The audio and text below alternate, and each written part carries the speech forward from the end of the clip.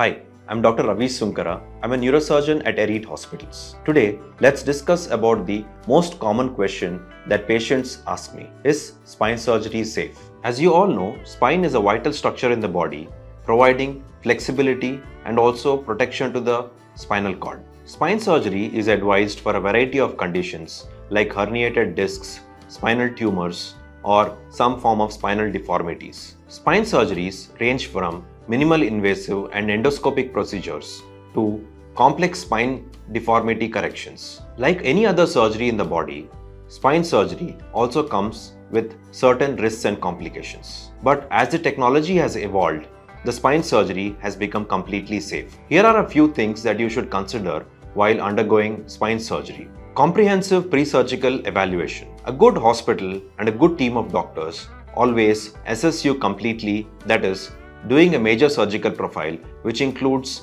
a complete blood investigation. If needed, they perform 2D echo and get a cardiac evaluation done to understand the risks of the surgery. A thorough counseling is done to give you complete information of what kind of surgery is planned. Second most important thing that you should consider is a good experienced surgical team. Typically, spine surgeries are done both by neurosurgeons and orthopaedic spine surgeons. Having a good experienced surgeon makes the entire difference of your results. Advanced surgical techniques. Hospitals equipped with latest technology like microscopes, drilling machines, and nerve monitorings can make sure your surgery is 100% safe. And finally, post-surgical care. It is important to have a hospital with good post-surgical wards as it reduces the chance of infections, and also good physiotherapy which can help you come back to normal life as soon as possible.